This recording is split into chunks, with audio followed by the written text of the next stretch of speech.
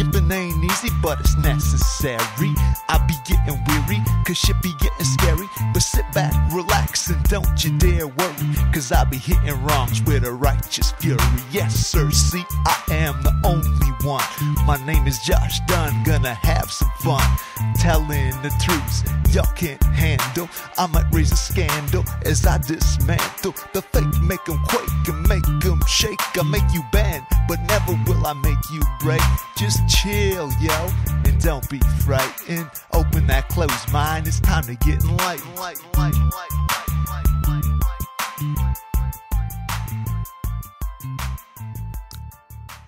Folks, welcome to our very biggest milestone episode of all time. Gimpin' ain't easy because it ain't. Episode number 25. We have got no sponsors this week because everything is shut down due to the coronavirus. So I hope our one day eventual sponsor will be the vaccine to the coronavirus. Stop making us sick, you prick. Look, I don't think it gets any more significant at this point, number-wise, till episode number 50. And as a result, we have a really milestone guest lined up. Canadian television legend. She's killed real dragons and eats her peas with a fork. It's Cathy Jones. And I'm really jealous about that peas with a fork bit because those of you who've broken bread with me know that I can only eat with a spoon. That's everything. Everything with a spoon. Even my juice. That's right, folks. If I can pretend it's medicine, I can pretend I'm happier. I'm really excited to do this episode because we'll talk about Cathy's career, but what makes it special to me is the chance to get Cathy's take on life. The goal I've always had for this show is to make an impact on people, and if that goal is ever realized, to make the world a better place, even if only slightly. I hope to interview her in a way that she never has been before and have a great conversation while we do. Guys, these are special times. You know, we're in a pandemic, the likes of which has not been seen in our lifetimes in our part of the world. I think this is something not to be taken lightly, but we really shouldn't panic. I think we should still get fresh air, and some of you might oppose me on this, but I think that meetups with very small numbers, like close friends and family, are not really a bad idea. There's a large part of me also that's relieved that if we must endure a global catastrophe, that it be coronavirus as opposed to, say, nuclear war, an unthinkable natural disaster like asteroid took out the dinosaurs, or like, you know, everybody clinging on to debris in the water because of a massive flood, or like complete world famine. And please understand, by saying this, I don't mean to lessen the tragedies that have taken place from this horrible virus or the billions of lives that are in crisis every day with or without coronavirus. But I think things could be a lot worse. I think we got to remain calm, be tender and forgiving, and become our best selves as we face this crisis together. My greatest hope is that from this pandemic, we learn what is really important in life, how precious and fragile it can be, and ultimately, that we can create a better world for everyone. Okay, folks, here we are with episode 25 and our very special guest this evening, the one and only, like I said in the intro, Dragon Slayer, and she eats her peas with a fork. It's Canadian television legend, Cathy Jones. How are you, Cathy? Hey! Oh my God, that is so sweet. I was just out with my grandson walking, and we were talking about how legendary, we were doing all kinds of foolish pretend Shakespearean stuff, and then he was saying that I was legendary, and I was, striking a pose. We were approximating Shakespearean language by using a lot of lisping. Actually, it wasn't really. We weren't doing very well. Yeah, I was only a very young man back in the 1600s, so I don't remember if Shakespeare lisped or not.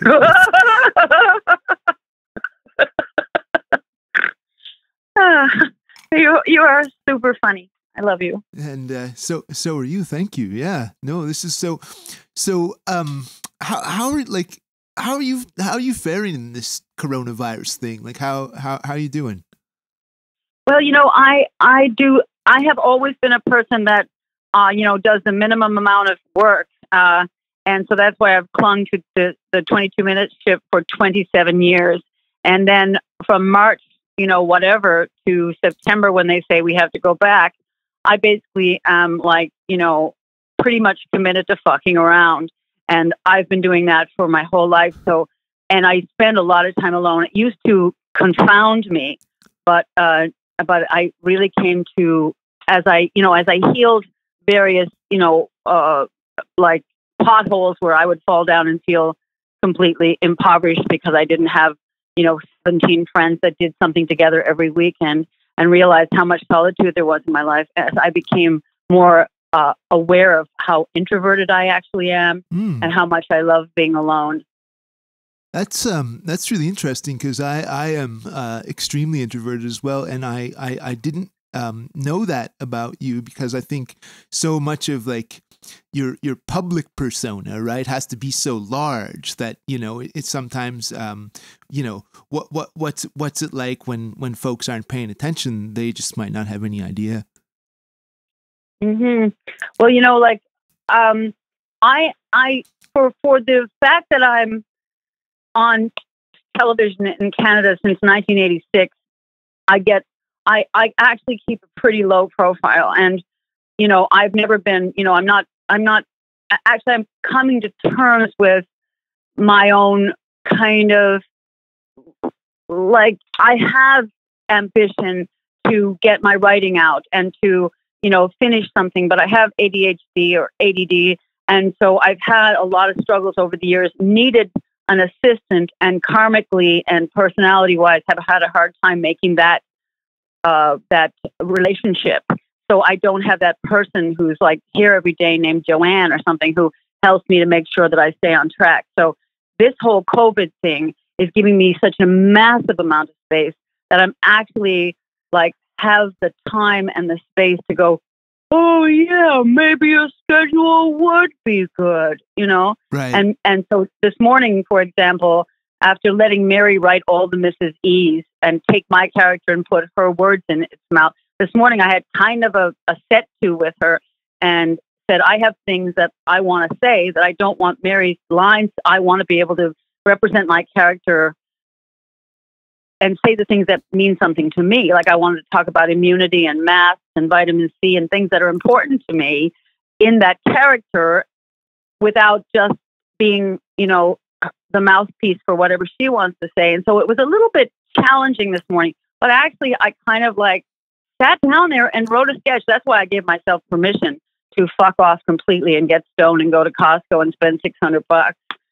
So, yeah. Yeah. No. But yeah, I always, yeah. So, I feel like I do keep a low profile, and I feel like people say, like successful, and I'm like, not really, because until I get those books out that I want to write, and until I, have like, this is a Cathy Jones joint, as they say, like until that's on something, I'm not really going to be satisfied. But at the same time, I've come to terms with, if that never happens, I'm still really enjoying my life, Right. Yeah. I think the projects that are most dear to us are sometimes the hardest to pull off. But I totally like how you're saying about how, with the space and time, like and so much less going on, like even with the ADD and stuff, like maybe you have enough time and space to become like your own Joanne right now, right? My own Joanne, you're that assistant that was gonna. Oh yes, yeah, no, exactly. Yeah, like yeah. I just discovered that when I did some work with this guy in town named Declan King in December. I did this work with him where he does this thing of freeing up physical manifestations of held stress in your abdominal and your organs and stuff. And after he did that work, I let go of this overwrought, kind of overpressured and burdened kind of vibe of like, oh my God, the Jamaicans need more money and I've got to give it to them. And instead, I found my solar plexus and I found this strength. And I was able to say to the crazy parts of me that want to run around and freak out, I said, listen, Mom's got work to do right now. You guys are just going to have to calm down. So I found this confidence in my gut. And I feel like I forget it sometimes and I fall apart and lack confidence. But if I keep on pounding my head against the wall, I just, I know that I can prove to myself that it's difficult, but it's doable. And it really is about how you frame it with your brain on a minute-to-minute basis. Yeah, no, it's interesting, like how much our bodies are connected to that. And, you know, when that stuff gets out of whack and we do become overstressed and overwrought and those kind of things that we, that like it all just sort of falls apart and fucks up. But I think, like you said, Yeah. just sort of keep at it, you know, and go at it with them. So, but like, how do you, like, I'm curious how you feel about, like in terms of the virus, like, do you think, we as like Canadian, are we like taking this seriously enough? Are we taking it too seriously? Are we like, how, what's your kind of sense of how like the average, do you think it's like right on or? Well, when you hone in on the question of how we're doing, Yeah. and think of that as a tight fist holding the question, and then you open up the fist and it opens and opens and opens, and I've been thinking about these days since the 70s when I knew that this couldn't, the sensor cannot hold this fucking thing can't. This is going to get bad. It's going to get bad because it's going to get fucked up. I didn't know how fucked up it was going to get, and still be able to stay in your house and have a snack. I mean, I thought, we always think it's going to be much more raw than this, but it is happening. And what I feel is the whole immune system of the world is broken down, and that people don't understand immunity and people don't discuss immunity. It's almost taboo, and it's the realm of the hippie, and and there's no respect for the view that we can achieve and hold greater immunity. But people haven't been approaching overall health. The medical association, the medical, the typical medical allopathic kind of medicine doesn't approach health. And it's always been about illness and disease, and it hasn't been about health. And so coming from my background of since my 20s, and now I'm 65, we were Rastas at first. We found out about the vegetarian ITAL diet from a Rasta in Jamaica in the 70s. And then we were, I was face and eyes into herbs and fasting and all that stuff, and have studied all this stuff all these years. And, even though I've been a sugar freak and I've, not been as healthy, and I've struggled a lot with my health, I've never given up. And I really had a great discussion yesterday with this woman about the 3 branches of the immune system and how we blow them out. And I feel like what we are missing in this country, and what we cannot get access to, is beyond the pharmaceutical companies' iron grip on our information about achieving immunity. For example, vitamin C and intravenous vitamin C is being tested all over the world. China is suggesting people do 5,000 mg of vitamin C right now. Wow. People are not. Intravenous vitamin C is incredibly toxic to viruses and cancer.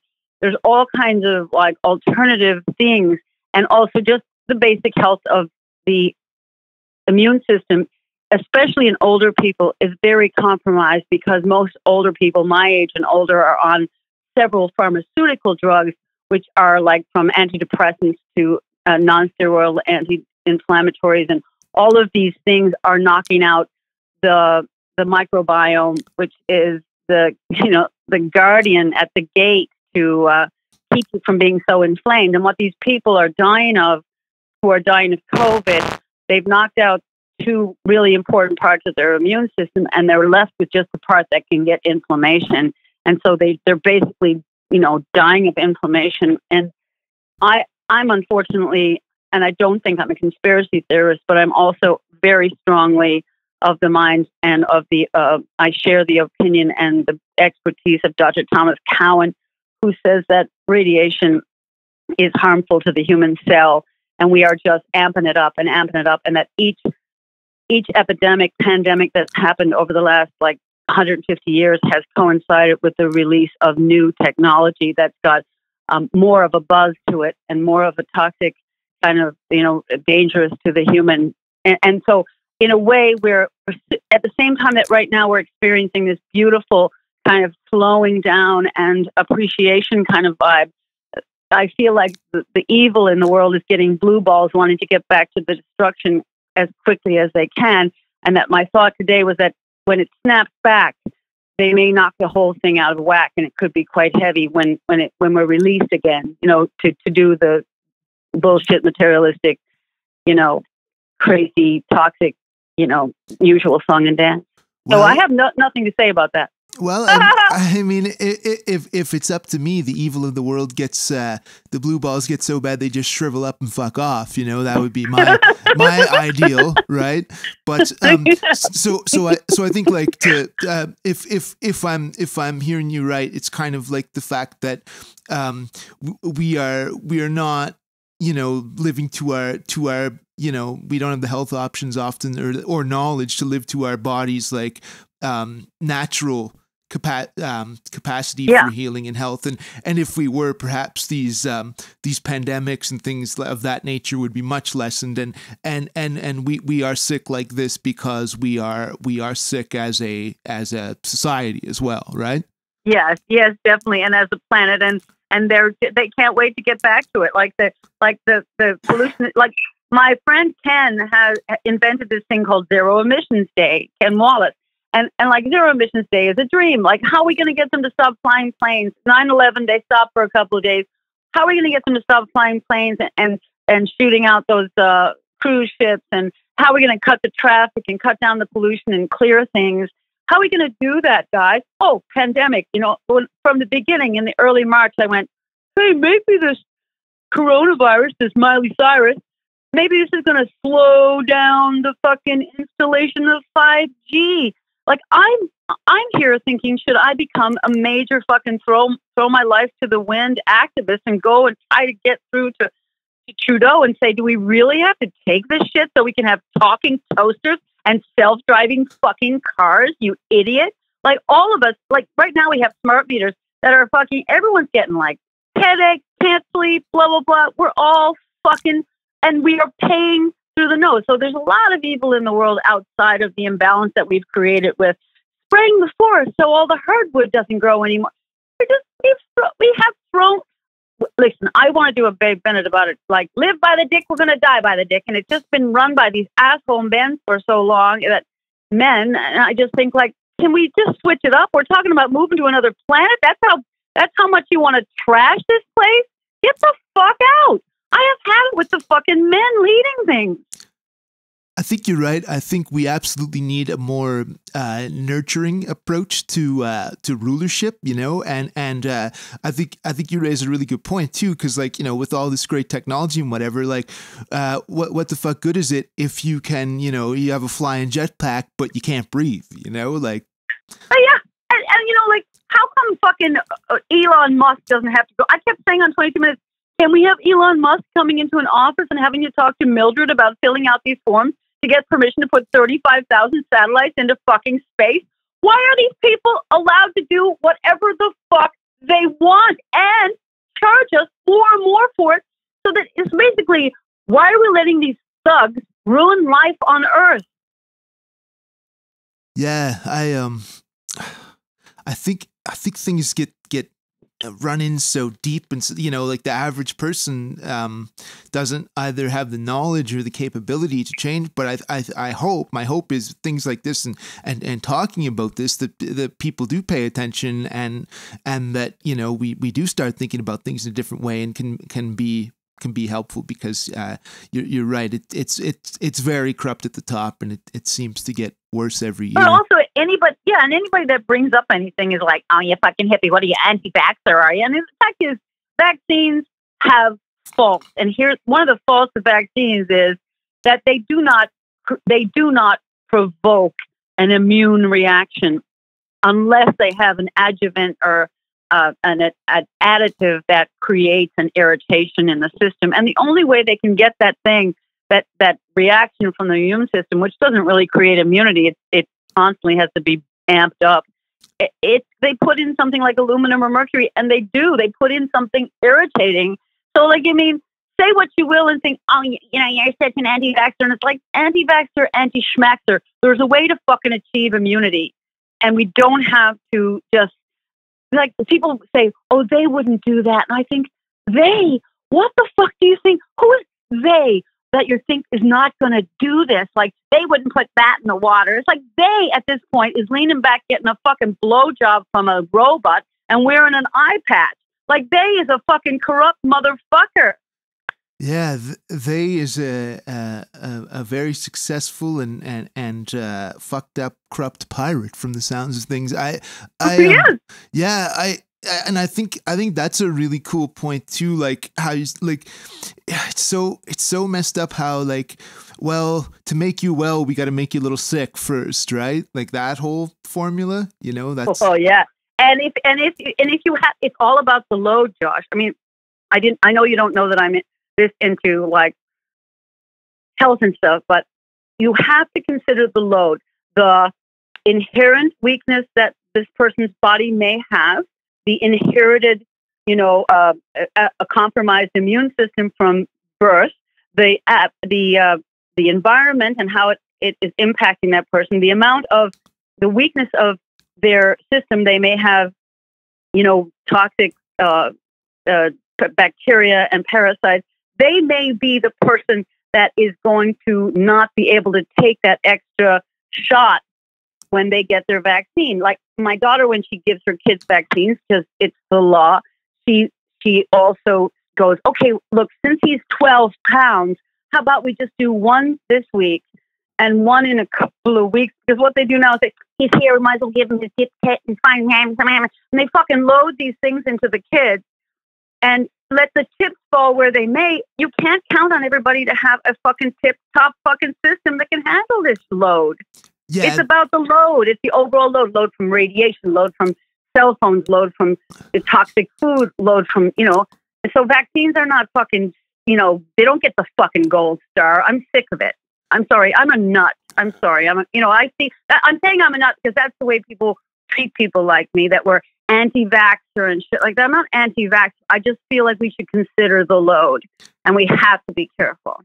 Yeah, I think it's really important that like, one size does not necessarily fit all, right? Yes. So I think that's the right way to look at that. And don't feel bad about being a nut because I spent Christmas 2018 in the mental hospital. So, but I'm out now, so I'm presumably better. Congratulations. Yeah, it takes great skill to get out of there. It sure does. It's once you're there, you don't know how it's going to work, but you really don't. But no. So I want to focus just a little more on you now, and you're like so. I'm pretty sure you were born in Newfoundland. Is that correct? Yes. Okay, I got that right at least. So, okay, so what was like life for early Cathy Jones like in Newfoundland, early life and childhood? What was that kind of trip? Well, I was just writing this because I'm trying to write about my mom right now because, I'm trying to write about why I've struggled with my mental stuff and what it was like to grow up with a mother that was hilarious and wonderful and magnetic, but also kind of having a prolonged panic attack. But when I was a little child, before I went to school, I was, out. We were allowed to be out, of course. So in 1955, by 1959, I was, I could go out like a lot. And then, between 55 and 60, before I went to school and in the summers and stuff, I spent a lot of time outside. And then there was a lot of bullfrogs and caterpillars and butterflies and moths and bugs and dandy longlegs and ants and, many, many, many, many kind of like wild, so my face was close to nature all the time, like popping those little bubbles of sap on sticks. And, like I was outside, we lived by a river called Rennie's River in St. John's. And even though there was a sign on the river that said you could get polio if you swam there, because it was in the 50s when polio was the scourge. People were getting polio. But like my father was a distributor of films.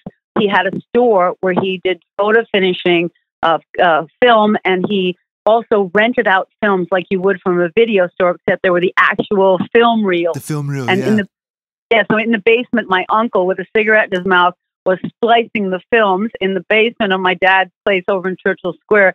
And, you know, my father would go on the radio, and he would go around to the outports with a projector and a screen and a film and screen a film in a small community.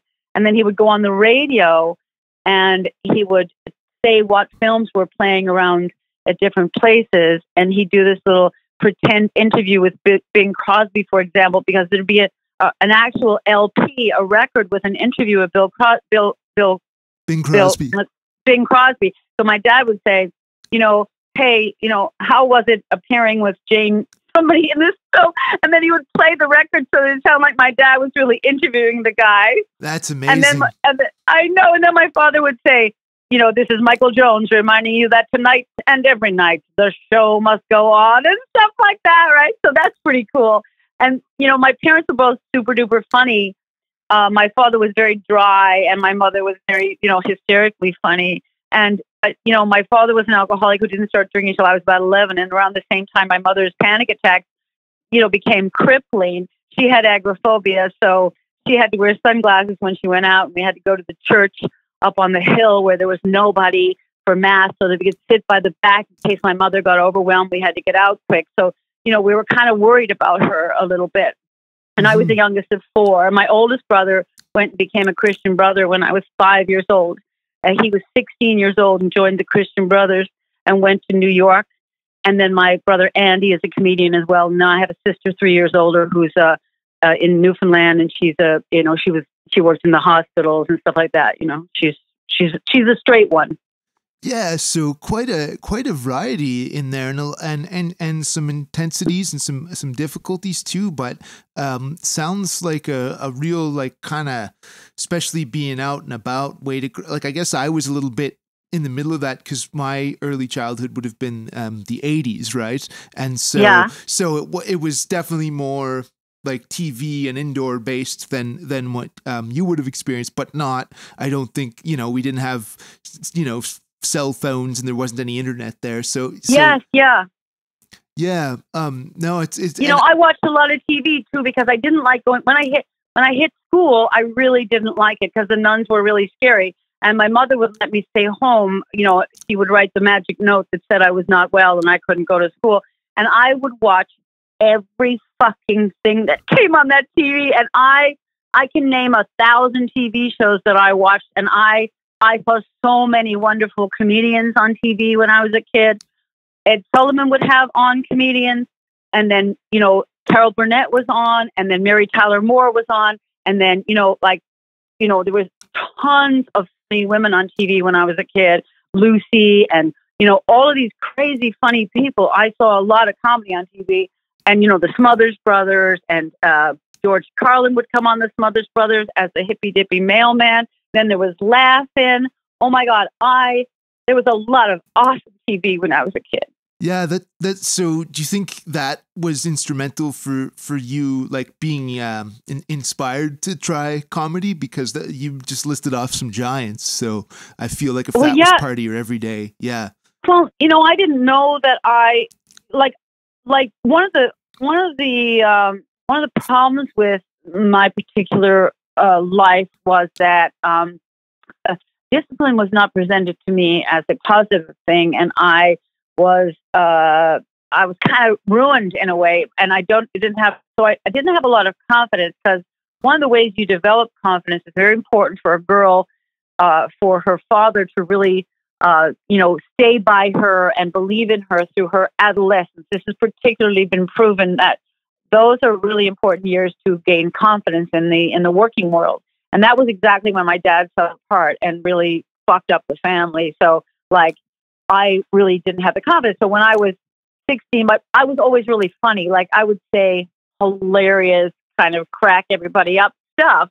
And I would do that in school and get in trouble. But I was also, like, doing acid in grade 10 and missing school in grade 11, just wanted to get out. And I didn't have the confidence to try to get into the Newfoundland Traveling Theater Company. But my brother Andy told the guy, Cathy's good, don't worry, she'll be great. And so I went and did an audition for the Newfoundland Traveling Theater Company. And they gave me a job, and I got to hang out with Tommy Sexton and Diane Olsen. And then that's when I first met Tommy. He was 2 years younger than me. And then we went to Toronto in the fall of 1973. And I had, I didn't try to do comedy at all, right? We just went to Toronto in 73. Greg Malone was there, and Mary Walsh was going to school at Ryerson. And Mary was in an apartment with Tommy, and Diane and I came to stay there. And when everybody would keep telling us Newfie jokes, and we were all trying to fit into this Toronto, like, square peg in a round hole kind of vibe. And finally, we went to, Tommy went to this guy at this theater that was doing Theater Passe Muraille and said, can we have some money to do our own show? And the show that we did, where we made fun of mainlanders' ideas of Newfoundlanders, was so popular that we became like the mini Beatles. We got really popular. In Toronto, or? Yeah, in Toronto, okay. We did a show called Cod on a Stick about people's idea about Newfoundland, and it was hilarious. And people just started lining up down the block because it was me and Greg and Tommy and Mary and Diane and Diane's boyfriend. And we were doing this funny stuff like, oh, from the mainland, are you? Come on into the kitchen, boys, for a cup of tea. Like pretending we are the quaint Newfoundlanders. Perhaps you'd like to buy that table right there. That's been in the family for, so long. We're trying to fucking suck the pretending that we're the stupid, quaint Newfoundlander, right? Right. And it was really, we got a great review. And then we went back to Newfoundland, and this great satirist named Ray Guy, who used to write for the paper, he called us the children of Johnny Burke. And Johnny Burke was this guy that used to write these broadsides, these big song poems about what was going on in St. John's, and he would sing them on the corner. And we came with this reflection of Newfoundland. It was a revolution in that before that, theater that was being done in St. John's was mostly British drawing room farces done by the St. John's players with British accents and all that. And then all of a sudden, here we were doing like, oh yes, we are Canada's happy province. Oh, we're happy, all right. Oh yes, it might not be the tangible kind of happiness that you can touch, like the food and the clothing. It was kind of like we started making fun of what people thought of Newfoundland and what Newfoundland seemed to be to people, because people thought Newfoundlanders were stupid. And it was really, really fun to play with. So we started to, and then we brought my brother Andy in and this other actor named Bob Joy. And we just made troupe. And our second show was called Sickness, Death, and Beyond the Grave, another hilarious comedy. And we were only together as a big theater group for about 3 years because we split, along the lines of people being vegetarians and meat eaters, if you can believe it. Wow. But, yeah, because we became vegan and we were like totally we were totally disgusted with people who still ate meat. It was really weird. Anyway, but the thing is that like the theater company just was like part of this cultural revolution in Newfoundland in the early 70s, where we had, fabulous, blends of rock and traditional music coming up with bands like Figgy Duff and Land of Mordor, and just incredible, rich, scene there. Like if people were wild and insane and crazy and extreme and out on the town drinking and quoting all of the great philosophers. Like it was an incredibly intense scene. And for me, I wasn't an intellectual. I was just hanging on there, And so I constantly walked away and said, look, guys, I think I just want to go. In fact, my brother Michael shot a document, which my brother Andy has now assembled this huge amount of film. My brother died a couple of years ago. And my brother Andy has this film called the Codco Document, where Michael followed us around. And apparently there's a big chunk where I'm saying, guys, I just want to go sell muffins in Vancouver. And people just had to constantly say to me, no, Cathy, you're an actor. Stay here. And I'm really grateful for that. They did that. Right. No, you had a lot of good support. And I can just imagine, like, 73, a bunch of Newfoundlanders in Toronto and every mixed in with everybody else too. And I think what I took from that as most funny is like, even though I would have been like -10 back then, I would have got kicked out of the early Codco for eating bacon or something, Yeah. Yeah. No. So it was so like, because I was looking up, Wiki said like you guys were like founded as a theater review in 73. So, and then it was one of the IMDb says the TV show started in 86, but then Wiki says it started in 88. Were there like some early specials or something, or somebody? No, we actually came up here in 86, and our first show probably aired in 87. Like we did it in 86. 86 we got together again and went to Expo 86 in Vancouver. And then Michael Dunman said, "Do you want to do a TV show?" And I had always been like, "We've got so much great material. Why are we letting this go? We have to do this again." And I was a single mother at this point, and and we pulled back together. Andy, Tommy, Greg, Mary, and I, the five of us. Andy and Greg and Tommy and me and Mary, and we did start doing TV shows. We did 64 shows, Holy 64 shit. half hours. And we finished in 92. And Tommy died in 93. And Mary said to me in 92, I wanted to get into doing a funny serial, like a soap, like there used to be a show on called Soap. And I wanted to do a show like that, like a send up of a soap, and like a drama, but a funny one. And Mary said, "Oh, I want to do a satirical news program." And I was like, "Oh, fuck. I've never even watched the news." She said, "That's why you've got to do it, because you know nothing and you're really fresh. Like you have this fresh take on things, and because you have no idea what's going on." And so she gave me the job. And I feel like karmically, in a way, even though Mary and I are competitive and we have a struggle, I feel like she put me somewhere that really worked for me and gave me this show, which, because of my various challenges, it has really worked for me. And it was really kind of her. I've had struggles on the show over the years. But like there was times in my early 50s when I thought, okay, got to quit this now. But it's been so great for a person like me who likes to fuck around and look at the sky a lot to have a show that goes 20 weeks of the year. Yeah, for those who don't know, Cathy is the only original member of the cast. And I think it's really funny that Mary won that argument because, I don't know, in Canada, it probably would have been like Sliver of Soap because we're all so fucking poor, right? But if you would have done a soap takeoff. But no, yeah. That's real. And I did, because like I would have turned 3 the year that Codco came out. So Codco was before my time, but I did watch a couple of episodes, and then I watched a couple of 22, right? Just to sort of compare. And to me, and you can tell me what you think about this, but I think they were very similar in their energy and their like zaniness and wackiness and stuff like that. But I think that Codco was sort of more like Newfoundland based and more like everyday life kind of thing, whereas 22 seemed more like all encompassing Canadian and with more of a political focus. Does that sound? Yeah, absolutely. Well, 22 Minutes it has come off the news, but in the early days we do whatever we wanted. Like Mary and I would do the two psychics who were sisters that would, so we could go off on tangents. And then over the years, it's become like, there's been some funny stuff on 22, but it's changed. And plus, I lost the board when the internet came on. Like in '93, when we started the show, we had to cut out articles out of the newspaper, and you felt like you were maybe one of the voices that had something to say. When the internet came online, and there was 1,000 million blogs and people saying things and opinions and stuff coming from every fucking direction, I thought, why would my voice be relevant? How can I even try to add to this? It got really confusing to me. But like Codco was insane. I hope you can.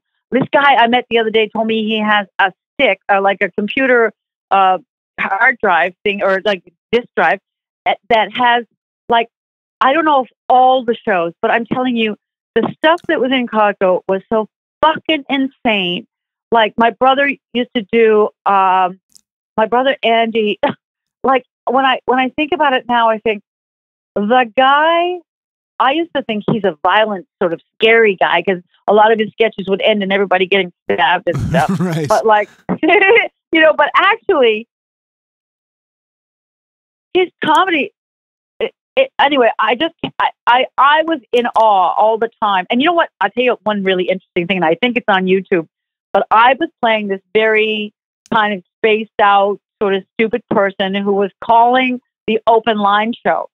And it was maybe, okay, we started the show in 86. So maybe it was around 89, 90. And I'm on the phone with Greg, and he's playing the open line guy.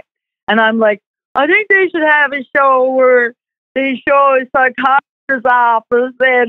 And the guy was, what do you think there, or Joni? I'll be like, like they should show like when people go into the psychiatrist and everything, that should be on TV because like the way it gets on. He goes, oh, you think that'd be good, do you? And then, of course, Josh, reality TV bursts out. Right. And all of a sudden, you were seeing what happened at the fucking psychiatrist. That's what television has been made of ever since. Yeah. Except for this new wave of Netflix and actual good shows on TV. There was this whole like disco era of TV where everything was, cheapened down. I love that comparison, like Jersey Shore is like the fucking disco of TV. Yeah, music. Yeah, yeah, and yeah. Did you like personally have a preference? Oh no, I know what I wanted to mention. Yeah, I as far as I know, have never met Andy, but just in watching like 2 of those shows, he must have had about 37 hair pieces, like just in 2 episodes. Like it was wild. God. It was. Oh my God! Like he has this one where he had remember that military flat top haircut that guys used to have in the 60s, Yep. where it was just flat, right, and sticking straight up. So Andy's there with a flat top haircut, a T-shirt, and dog tags. And then he's looking at the camera directly and he's saying, and he's eating a giant piece of chocolate cake, kind of miserable looking, like he has to do it. And he goes, I was shot in the chocolate cake gland and I no longer produce my own chocolate gland. And he has to eat chocolate every day just to keep his chocolate glanding up. And it's like, he's like, yeah, oh fuck, man. Anyway, it's like this newfound appreciation for Andy has happened to me, and there's no turning back. He's a fucking madman. Do you personally have a preference yourself between like Codco and 22, like just for your own work, or how do you feel about that? Well, I feel like I've just been coasting for years on 22 Minutes, and I have fun at the office, and I'm kind of I enjoy, having people that I know well, that and I love it going in and having Mark Critch go extremely funny. Like he is hilarious when he's fucking around. And, and Susan Kent has been wonderful, like personally. The thing about Codco, which I really realized when I went on the road with Mary in December again, is that, we were so enmeshed emotionally that it was painful all the time. There was no boundaries. We didn't have boundaries. And we were all children of alcoholics and Catholics. And we were all kind of, Andy is my brother, and Andy and Greg were friends. And there was tension between them because it was like having 2 dads in the same family. And Mary was, drinking in the early days. And then she's frustrated and it was, and then Tommy was getting sick, and he had AIDS and stuff, and it was crazy. We were in a crazy phase in our lives. And then 22 Minutes happens, and it's me, Rick Mercer, Mary, and Greg, and everybody is more respectful of each other, more boundaries. There's people in charge that we look to. There's people that are, helping us, and we don't have any sketches over 2 minutes. That's our first rule. So you don't have a 22-minute show with a 17-minute sketch and a 1-minute sketch. Everything's balanced, and it's the time in the 90s when we're hitting all of the shorter attention span, smaller hits. Nothing's long anymore, and so we shorten everything up. And so 22 minutes becomes very enjoyable, experience. Like in the early days when I do Babe Bennett and Joe Crow, and I had some fun, we had a lot of fun. And then of course, I don't know. I guess it's because I have Mars and Taurus, but I just fucking stayed. Like I used to be embarrassed that I was still there. And then after a while, you don't give a fuck. You wouldn't say to a nurse, "Are you going to be a nurse again this year?" And it's like, "Yeah, I'm going to be a nurse. I'm a fucking nurse." That is a stubborn place to have your work and sex and war drive planet right in Taurus. Taurus is very stubborn. I am an astrology fan as well. It might only be us that gets that reference, but that's okay. We're listening. Yeah. At least so okay. So it seems to me like Codco was like much more like kind of raw and sort of fraught with all these emotional difficulties, and 22 was more sort of seamless and perhaps professional and things like that. But in the beginning we were quite emotional, but it was a hangover. We used to call up the producer and say, "What happened to my sketch?" But I'll tell you something. I didn't get to stay on a TV show for 27 years by walking into anyone's office and going, "Where's my sketch?" Like, I played a cool game to keep that fucking job. I had 4 years there about 3 years ago when they wouldn't let me on the desk, and I almost died of stress. And I hung in there and, kept going back to them and saying, "Guys, really? Really?" Right?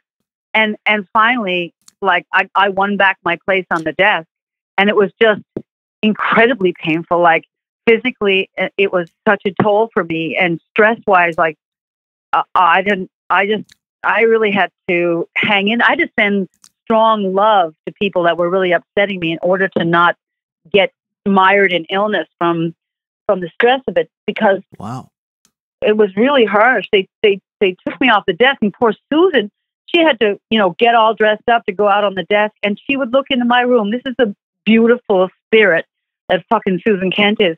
She would lean into my room and go, "I love you.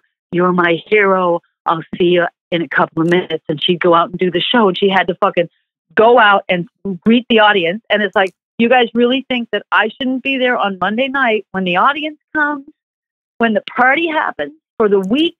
Like, it was like I got kicked in the box. Damn. Yeah, it was hard. Yeah, well, folks, and the thing is too, like, right, like, it's not her fault, right?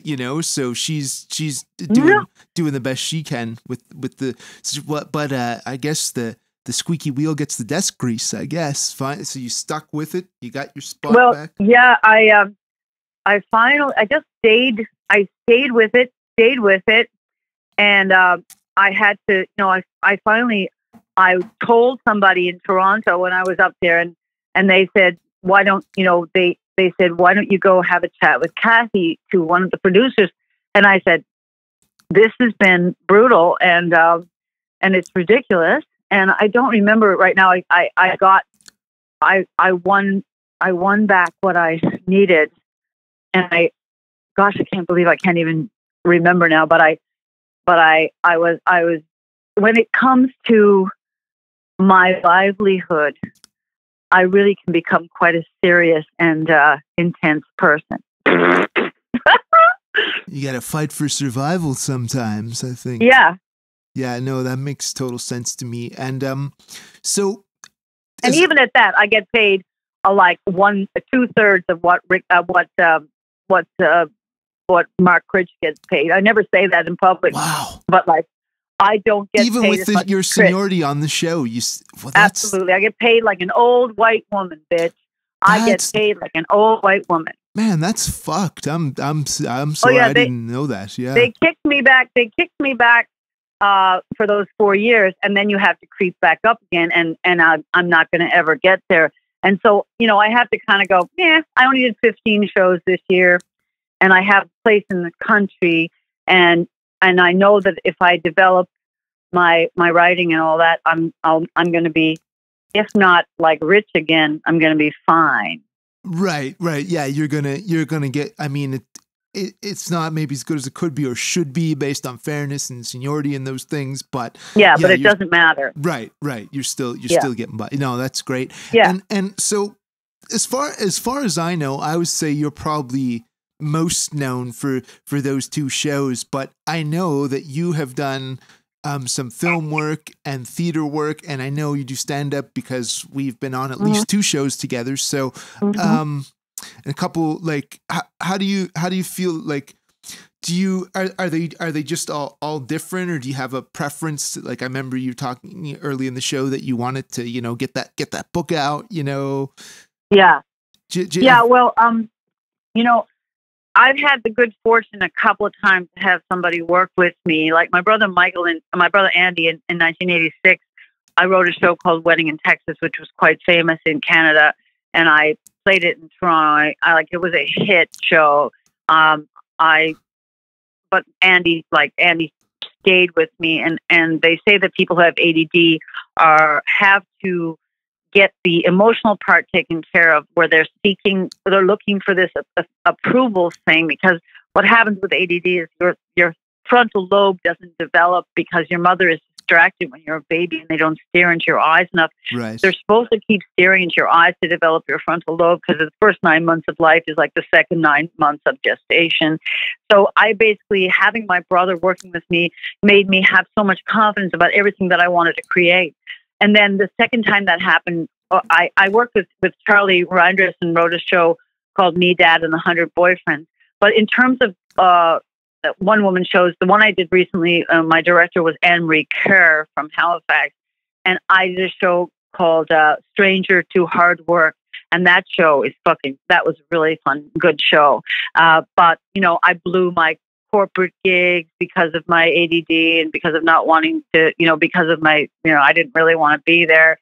But like stand up, I did such a chunk of stand up in my one woman show that I realized I really, I'm not driven with the stand up, but I feel like it's fun to develop.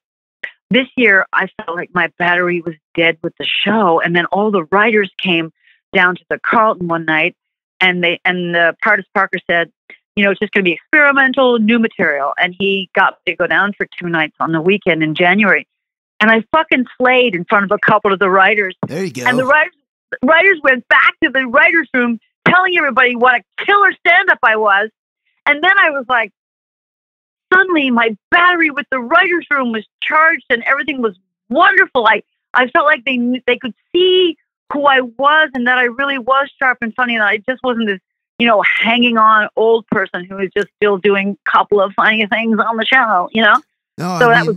Yeah, it's funny, sorry, that you, because I know, or I'm not really in touch with him now, but I know Partis from like when I first started in comedy, and he was around just starting out then as well.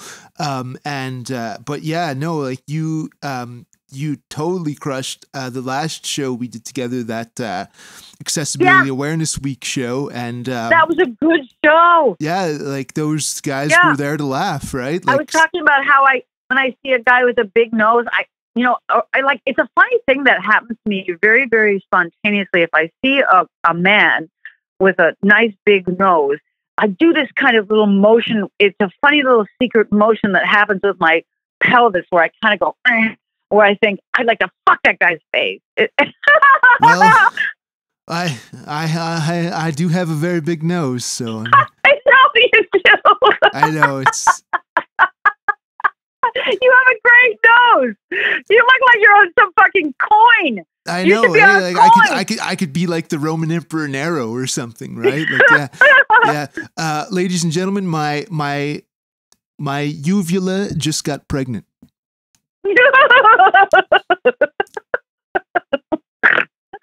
We're nuts here, folks.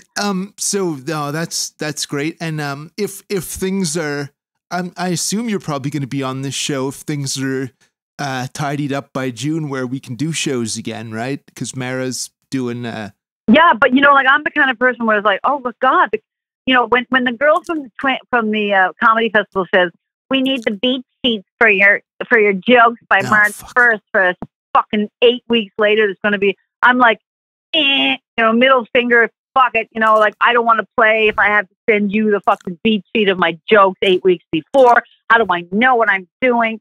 And then like, yay, coronavirus! I don't have to do the comedy festival.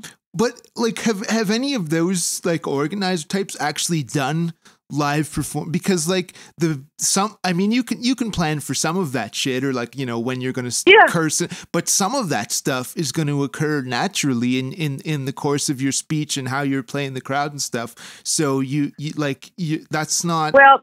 I learned a big lesson about stand-up, and it seems like like everything I learn, it takes me forever. Like, now I'm 65 and I'm finally figuring this out. But I learned about comedy that, I was listening to Norm Macdonald talking to Kevin Nealon one night, and Kevin Nealon said, we had a place in LA where we'd ask people to come in and do 8 new minutes, but some people got laughs, so I knew the material wasn't new. And then my mind went, doy.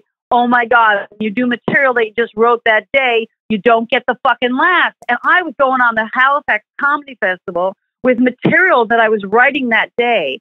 And I was as flat as fucking piss on a plate, because I didn't know you had to work your jokes to get them going. Like, I have a joke about my dog, like that I thought my dog was a reincarnated human that wasn't happy to be a dog. And I have this whole bit about my dog, eating weed one day and looking at me and started singing like one pill makes you larger or whatever. And it didn't get a laugh at all. And like, now I can do the joke about that. And it depends. I don't know. There's a lot to learn about stand-up. I can understand why people want to do it all the time to figure out the nuances, because the same show, the same joke just fucking dies on the vine. And then another night, you have them roaring in the aisles. Yeah, I mean, I've been around it enough. Like, I've seen people crush, and I'm like, I think the crowd's being a little too generous here, right? Or like, I've seen people bomb, and I'm like, I think the crowd's not really being fair, Yeah. And I think in terms of like, not doing stuff you just wrote that day, probably a good general rule, but not an absolute, right? Like, no, it depends on where you are. But if you're going to get up on a comedy festival and they're going to shoot you, and you're going to be nervous, and the fucking lights are on the audience as they are on those fucking comedy festivals. But like my friend Heidi, she's really cute. She has blonde hair. Her boyfriend's Mace, and Sophie Buttle.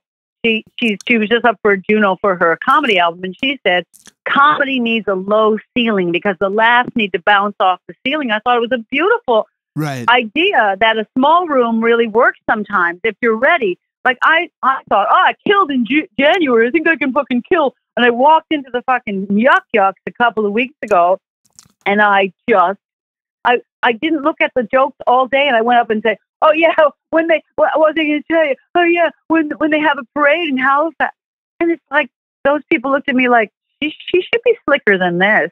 Like, there's something that I've never gotten about stand-up. Like, I don't, it's hit or miss with me. I don't have a solid personality. I used to love it when Maria Bamford would say, am I right, ladies? When she'd do that bit where she was being a stand-up, Right. She's phenomenal, and probably the best, like, wacky sort of stand-up that I've ever seen. Oh my God, she's incredible. Yeah. And I think that's like really cool. Like, I know for myself, like, I like the stuff that I do that's like sort of like new and fresh like that. It's not something that I wrote that day. It's something that I've come up with right in that moment because I want to react to what's just happened, and that way, like, it doesn't always work, but often it does because it's contextual to the audience, because they've just seen what I'm referring to, and it like, I have a like performance philosophy of like being like water. I guess I just want to let stuff run through me and just sort of react. That's my idea, I guess. Yeah. That's great. That's great. Cause you certainly are funny. Whenever I've seen you, I fucking, and even when I'm sure you have times when you go, oh. Yep. I sure do. I'm not perfect by any means, like, no, hell no. Yeah. So. And do you smoke weed, Josh? I do and I don't. It's, I'm on and off. Yeah, me too. Okay. It could have had something to do with my psychosis, so I approach it very carefully nowadays. Have you had like psychosis a couple of times, or just Maybe, but only one that was really the one that was really pronounced that I couldn't function. You know, like if I did have, I'd probably have had delusions of grandeur in the past, but I was always able to sort of manage them, you know, and function. But the one from like December 2018 was a complete different ball game, like delusions and or hallucinations and voices and. Which I don't have anymore. Yeah.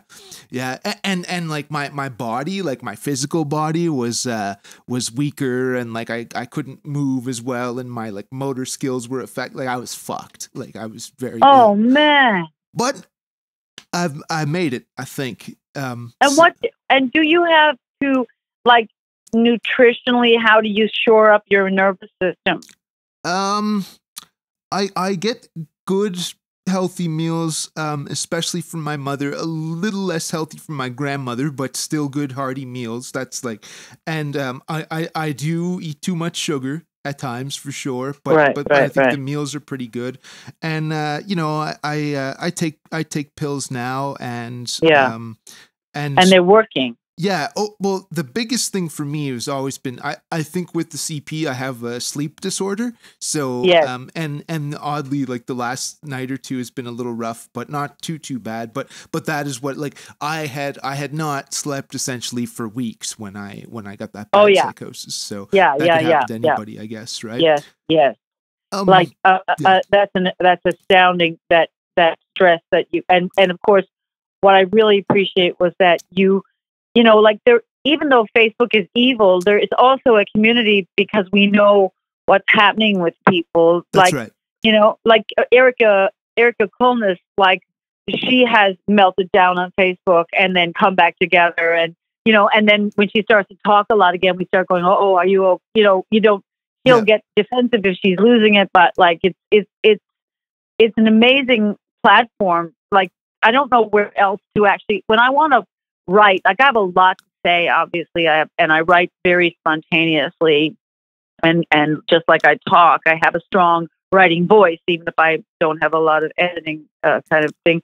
But I don't know where to put everything. And sometimes when I write a Facebook note, it works for me, but I don't know where, you know, to have a platform these days, like you know, like even Norm Macdonald's brother, Neil MacDonald doesn't have a newspaper. People who used to write columns don't have newspapers. Like, you know, where are you going to get the platform to make a major, you know, put out a piece that gets read? You know, like Facebook is a weird place, but like I'm kind of been addicted to it since 2007.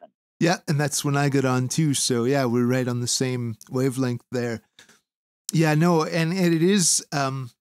It is really, because you would have seen all, or at least some of that going on through my posts and stuff. But yes, when you couldn't sleep, you know. Yeah, exactly. That's been a pretty you know. But for the most part, that's been taken care of now. So I'm much. Do you do good magnesium? Do you have any good magnesium? I'm looking at my bottle right here. It is magnesium glycinate, 200 milligram capsules. Nice. It was right in front of me as you said that, so that was quite. See, timing is everything, eh? Like, yeah. So, and speaking of the posts and stuff, this is how I would have learned this about you. How did you get hip to Buddhism? How did that? Well, you know, when I was when Mara, I had Mara, my daughter, who is now 38. She has 3 sons. I have 3 grandsons that live in my neighborhood. And I have 2 daughters. I had another daughter when I was 40. And when I was in my, let's say 1990, I'd be about 35, and Mara was about 9 or 10. My brother Michael, who was 11 years older than me, had come and done a little Shambhala training. And he said, you know, you got to check this out. And I was like, I meditate, fuck off, you know. And then he's like, no, this is really fucking different, you know. And so I started to go. I started to go. I don't know if I went to. I started going out with Jeff Rosen, who is a Buddhist here, because we were still coming up there. We were doing Codco until 92. So this was around 1989. I started doing Shambhala training. And then I was immediately completely devoted to Chogyam Trungpa. He's a genius, a fucking amazing person. And he did it all loaded drunk too, which is amazing. Yeah, I was going to bring that up. Yeah. But he was incredible. They say that he would be talking when he was drunk and fall asleep, and when he would wake up like 12 hours later, he would continue the same sentence. Finish the sentence. Yeah. Yeah. Anyway, like I don't know, but I wasn't there, but immediately I love this guy Kensei Rinpoche, his teacher. Like I saw this amazing film called. Anyway, I had Jeff Rosen being a complete and utter, a dedicated Buddhist. And then I started doing Shambhala training after I read Shambhala, The Sacred Path of the Warrior, about just living in an uplifted way and being, having good head and shoulders in your own life. And, it's a very sane, and it doesn't require any suspension of disbelief. You can just that's why they call it Dharma, because that means truth, and it doesn't have any kind of thing you have to, all right, I'll bridge that gap with my imagination. It all fucking shakes out. It's just amazingly sane and clear. So I started doing that, and then I started going out with John Odenthal, who was another Buddhist, and he was really, kind of a encouraging person. So I just kept doing it, and then I took refuge and became an actual Buddhist in 93. I went to seminary, which is when you go to seminary when you've done a lot of personal practice, which is the beginning is called the Hinayana path, which means you're really working with your own mind. And then you're supposed to graduate in some way to become because you've practiced meditation, if you actually sit and practice and your heart opens up and you understand that everybody's in the same boat and we all have these frantic minds that think all the time, and that you develop this great compassion, and you open up your path to be more a bodhisattva. You take the bodhisattva vow of caring for others and stuff like that. And then you kind of think, okay, now I'd like to, if you're really into it, then you could actually do these secret teachings called the Vajrayana, where you would actually employ different sorts of visualizations and stuff that would actually bring you along the path to becoming sort of like, not with a goal, but just with a general kind of inclination towards becoming more awake and more kind of enlightened, but not in this kind of like, we're going to get enlightened, but in this kind of like, let's follow this path just for the hell of it kind of thing. I don't understand, because I didn't really have that kind of, I went to seminary, and then I really fell down on the job. You're supposed to do 100,000 prostrations, and it's a practice called Nundro, where there's 100,000 of this and 100,000 of that. And I completely fell apart and didn't do it. Ultimately, once you have a practice of meditation, if your path is your view. It's all about your view. It's like, I see things like a Buddhist, and I am a Buddhist, and I'm nothing else but a Buddhist, and I'm never going to be, even though I don't really have a particular teacher at the moment, except for Trungpa, and he's been dead since 86. Yeah, no, and I'm no Buddhism expert or anything. My best friend from high school was part of the Shambhala Buddhism, and Torin, you might know him. Torin, yeah, Biggerstadt, isn't he funny and stuff? Yeah, he's a really good rapper too. So that would be he's in BC now, but yeah, like my sense has always been that it's pretty tolerant, and that's the kind of things that I pretty much have respect for all faiths, because I look at them as, what can they do to help people, and personally, like I much prefer the idea of enlightenment to like the bodhisattvas. Like it was explained to me one time, like the bodhisattva has pledged to come back until every blade of grass has attained enlightenment, right? So it's just being helpful, just saying, okay, look, Instead of like getting off the wheel, I'll just keep coming back. Yeah, that's right. Because enlightenment for its own sake, I kind of need a practical application. And I mean, I don't, like, I mean, I personally believe in God, but I don't care if anybody else does, like I don't, that's the thing where the argument needs to be is what are we doing on the planet and why, not these, yeah. And also like, when you talk about like faith, hope, charity, love, like if it doesn't matter what your mind is doing. It's like, what are you doing? Like I really go by Jesus Christ in my philosophy of generosity with people that I've helped out in their lives. And I think, Jesus Christ would say, whatever you do for these, the least of my brethren, this you do for me. Like I always thought, like if like Jesus would say, if somebody takes your hat, give them your coat. Like you don't stop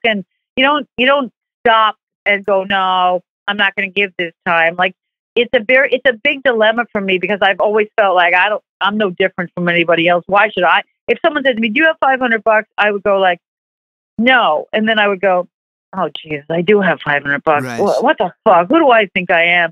And so I got into a lot of trouble financially because of that. But, I really do feel like the Buddhists, right? Like I never understood why we don't have a soup kitchen. Why don't we go out to the community more? Like there's just there's something missing in that respect, because we're the practice lineage, and, but we don't have a community right now. It's kind of, I still have friends that have been Buddhists for years, but like, some of them are still friends with the Sakyong, and even my daughter, she's probably still a student, because she doesn't want Shambhala to fall apart because there's Sun Camp and the Shambhala school. There's lots of really wonderful things about Shambhala, and it's a community. Yeah. It's hard to lose that when you have 3 children. Yeah, no, totally.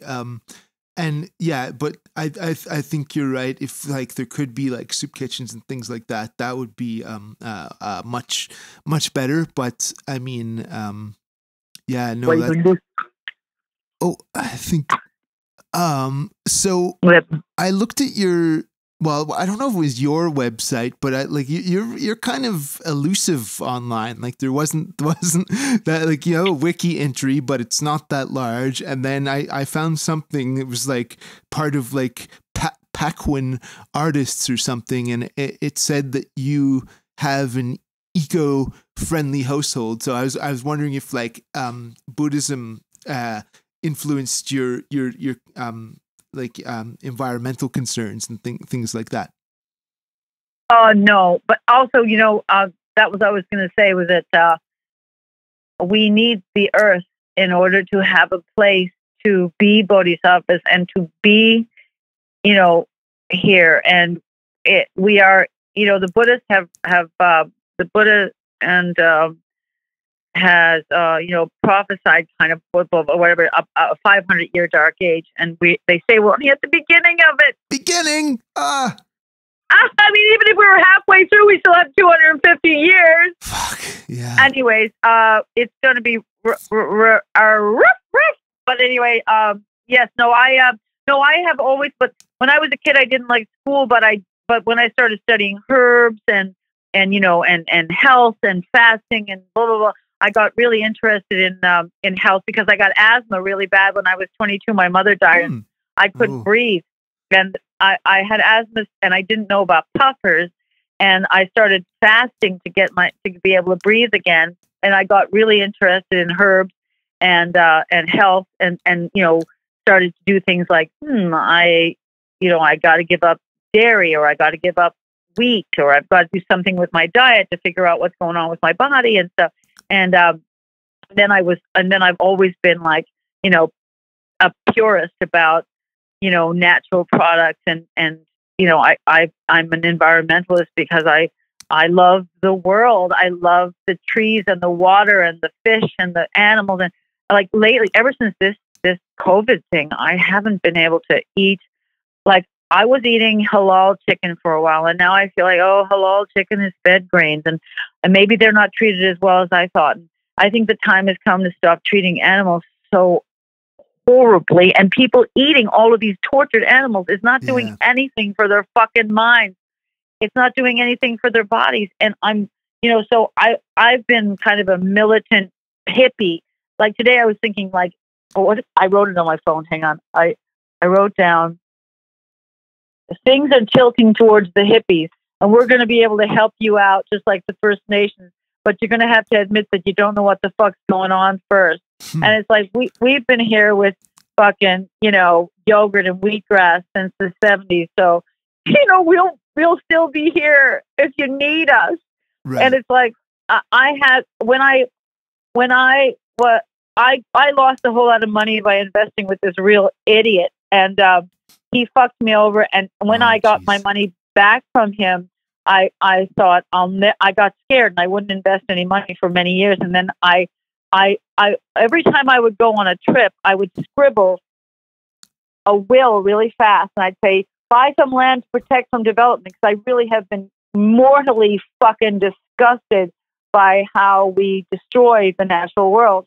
And I've always found it just brutal when I see a truck full of trees going down this road, or if they put up a building and they don't make a nod to the environment at all. It just drives me crazy.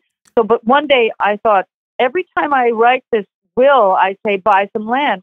And I was down in Lunenburg, and I say, hey, there's some land for sale with a little brook on it. Maybe I should buy some land with my money. And so I found this land inland of Mahone Bay, and I bought 350 acres of forest, and I built an off-grid house on this lake where nobody else actually has a house, and it's a pretty big lake. And I've had that house now for about 8 years, and I spend more and more time out there in the summer. And I just got a barrel sauna out there, so I'm excited that I'm going to have a little sauna there too. And I've got, I've just basically, it's a little piece of fucking heaven. So, I count my blessings that I was smart enough and confident enough at that time to go, fuck it, man. I'm going to buy this land, and that's where I'm going to put my money instead of oil, gas, tobacco, and mining. Fuck those things. No money is ever of my money is going to make any money on anything that kills people or hurts people or throws them off their land. I'm just going to buy land with my money, and that's what I did.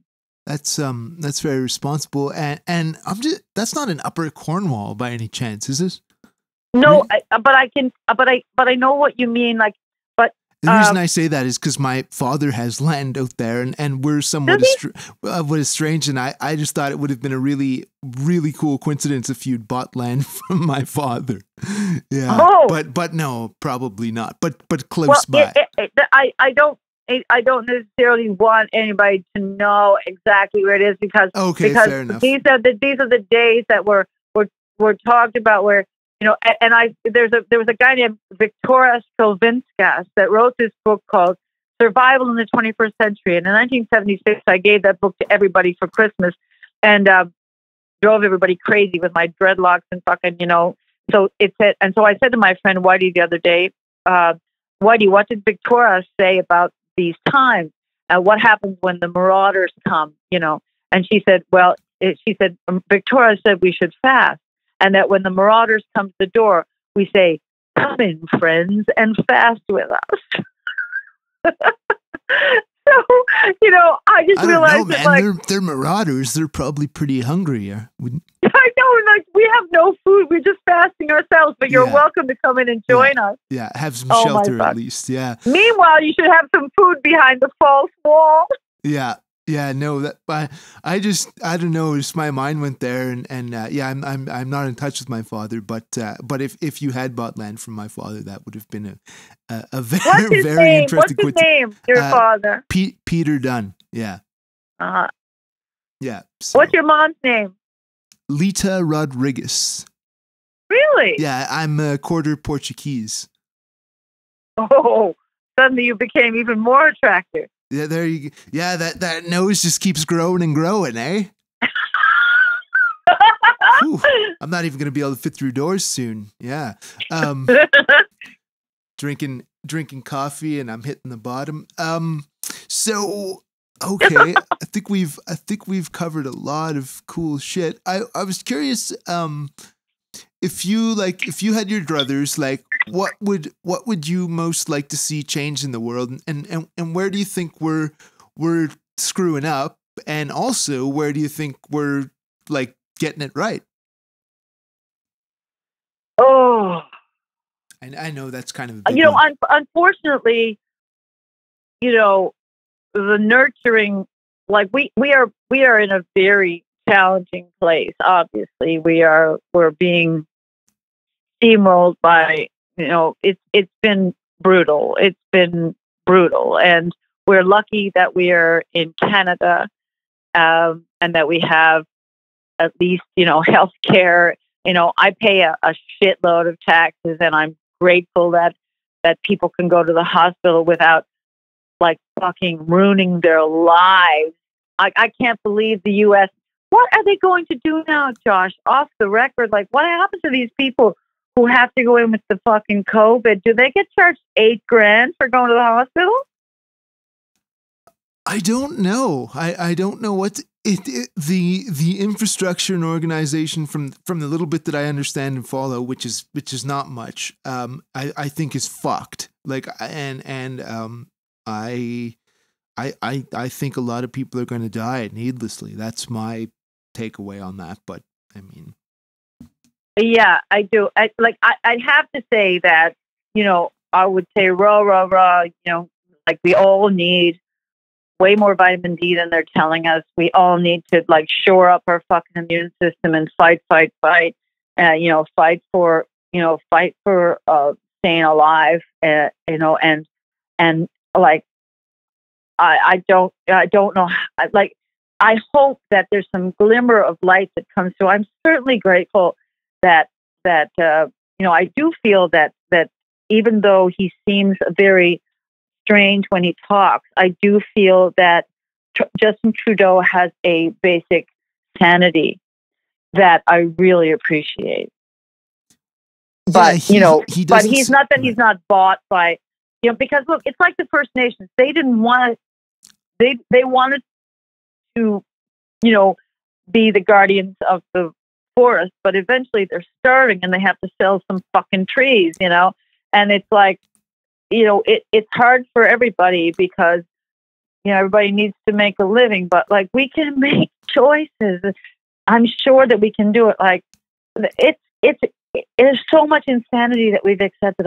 We really need to embrace the feminine now, or else, it's like we're living in an abusive relationship with the masculine principle that needs to fucking shift. Like I'm hoping that everybody runs over to the other side of the ship and it tips another way right now, because they'll be brought to their knees with humility with what they'll go through. I don't know. I say they, but I hope it's not me.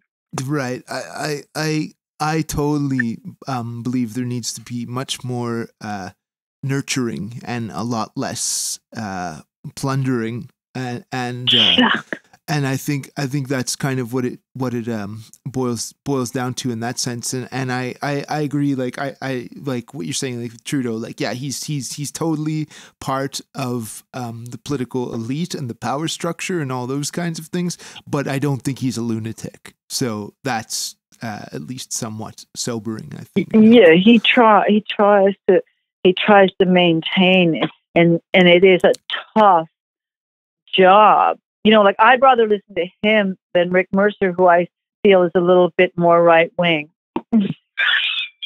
I haven't heard anything from Rick Mercer in years, so I have no idea. He was starting a rant this morning, and I just don't want to hear anybody say like, take your medicine and go home and sit down. It's like, yeah, but it's bigger than that. We got to stop blocking wisdom and laughing at it and mocking it. And wisdom and femininity, it's been raped and brutalized and shut up and silenced too long, and that's where we ended up, sick and unwell and losing the earth. Like it's like they THEY, they, like Tommy used to say, THE them, Yeah. They have brought us to the brink of the sixth grade extinction. We cannot trust them anymore. And, you know, you say you want a revolution. We all want to change the world. Sure I don't know what it's going to look like. No, and did you get that, like, and sorry, I'm going off here, but do you get that, sense that because things are so fluid and moving right now and breaking down, like, that this could open the door for some really good stuff and some really responsible. Oh, yes. I mean, yes. Go ahead. But it could also open the door for some like Hitler fascists too, right? Because things are so, you know, and the way people are, I just have this like this horror in my head of like, you know, somebody going on about, you know, pure Americans or pure Canadians and, you know, that kind of stuff. And we have to close our borders and all of a sudden, you know, I think the potential is there for both, right? Yeah. Yeah. There's, you know, like the Buddhists say, there's a wisdom aspect to each quality, and there's an enlightened aspect and there's a degraded aspect. Like there's two sides of every coin, and you know, like, and sometimes I think, oh my God, this is beautiful. Like, you know, the pollution is clearing, and people are on the radio going, you know, education is not just attending school and sitting in a desk. It's also being with your family. Yeah. And I'm like, what happened? Did everything just flip over? You know, and it's the way that we actually think all the time. And it's like, I'm not familiar with Rudolf Steiner, but his philosophy is shared extensively by the great Dr. Thomas Cowan, who I think you should look up. Unfortunately, right now, he's got a video about how dangerous 5G is. And so, of course, he's not going to be popular with the world. But he has written a great book about the philosophy, the conjecture, or whatever you call it, that cancer is in the cytoplasm of the cell, which is the water part. And it's a great book called Cancer and the New Philosophy, the New Biology of Water. And I love that guy. He's great. But it's like everything feels really extreme to the world because people don't want to have to think about that. Like, you know, like people don't want to have to like the anxiety, like you have to have a lot of anxiety right now. And people who like your mom's alive, she's looking out for you. There's people who love you. But like there was a girl across the street tonight when I drove up and she was shaking. And I said, what's going on? And she said like, oh, too much news. And she was actually shaking. And I said, and she said, I just got laid off. And she was shaking. And I was like, listen, I said, I live right here and I'm here. And just like, don't forget that I'm here across the street. And, you know, don't be hungry and don't be scared because I'm right there, you know? Yeah. And it's like, I thought, it's so awful. Like one day Ken was telling me that you could order food from the warehouse market or blah, blah, blah. And I didn't know how to do it. And I got that existential dread fear that one day we would all run out of food and there would be no food on the shelves and nothing's going to come and we're going to, you know, it's going to get really fucking crazy and, you know, shit like that. Yep, totally. And I don't go there, you know, because you can't. You don't borrow trouble from the future. You have to be in the moment.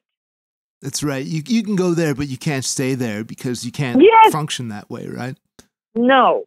It's like people in New York, they're on the ground dealing with what's going on right now. And they have to just deal in the moment, you know? And right now we are not in New York, but we have to deal with whatever is happening right here, right now for us. And it's just like, it's karma, man. Yeah. Like Earth, like planet karma, you know, I think. Yeah. Like it's shocking, you know, like impermanence is real. Nothing really is permanent. And even the Earth itself, you know, and like, you know, people think, oh, well, we won't be here. It'll be our grandchildren. I'm like, if you're a Buddhist, you think again. We are our grandchildren, motherfucker. We're going to be back, and we're going to be very hot. Right. And my thing is like, if it's your grandchildren, like, where's your fucking heart? It's your grandchildren. Don't you love your grandchildren? You know, like, there's a couple quick comedy ones that I forgot about before. I was just curious, what, like, okay, first, do you still like it? 35, 40 years later, 40, I guess, going back to 73, 46 years later, do you still like doing comedy?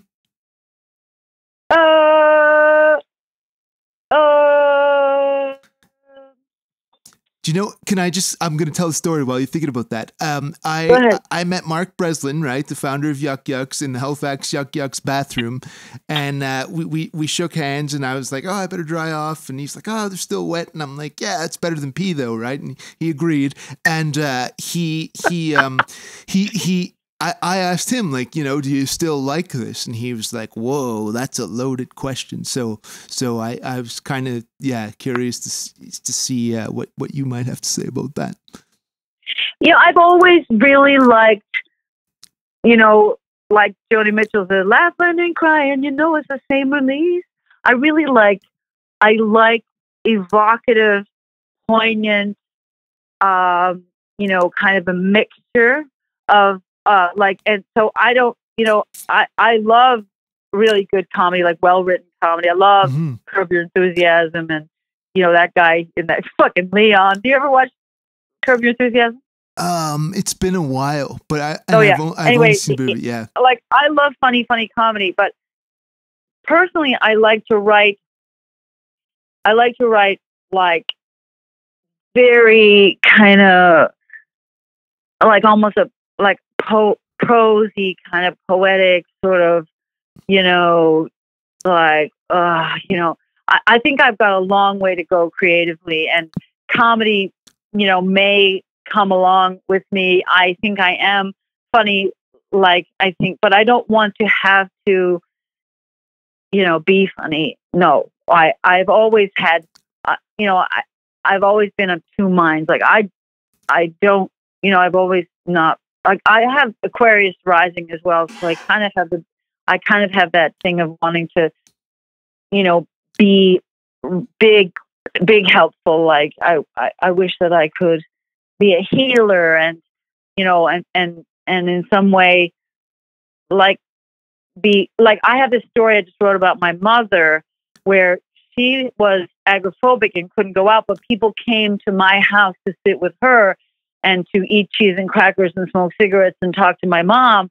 And that people were healed by her, even though she suffered so much in her life. Mm-hmm. And I said, people, and I have suffered so much with the way my mind works and doesn't work, and that like it's torture trying to write 1,500 words for that class. I spent 2 weeks, banging myself around the kitchen, kind of coming back to my computer and thinking, I'm insane. I can't pull my thoughts together. Mm-hmm. And in the end, I realized people have said to me, Cathy Jones, you are so funny. When I was sick and I used to watch Codco, and you are my favorite. And people have said to me, like, I've had this job for all these years where people shout across the fucking parking lot at me, I love you. Yep.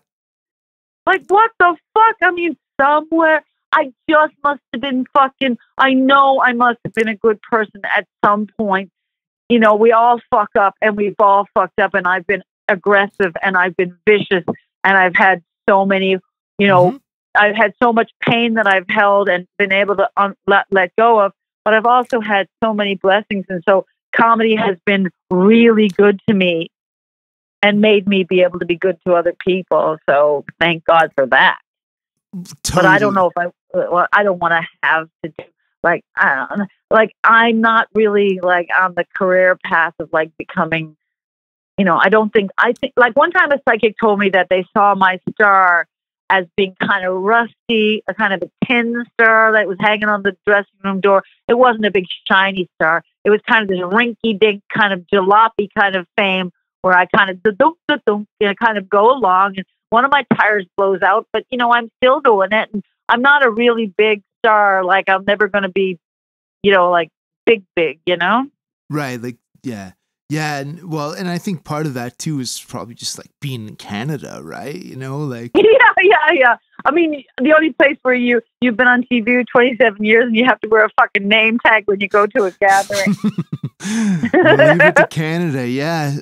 Yeah. I think, and it's funny too that you mentioned that, because that's not like dissimilar from my own path. And I certainly don't have like not near as many people know who the fuck I am, right? But I do occasionally get that, stop in the parking lot, or I saw your show, I really liked it. So yeah. If nothing else, if fucking laughter can help people feel better, then I think it's worth it. Yeah. And I just love the way that you are a reincarnated beatnik, that you are from the beat generation, even though you're fucking here now. You know what I mean?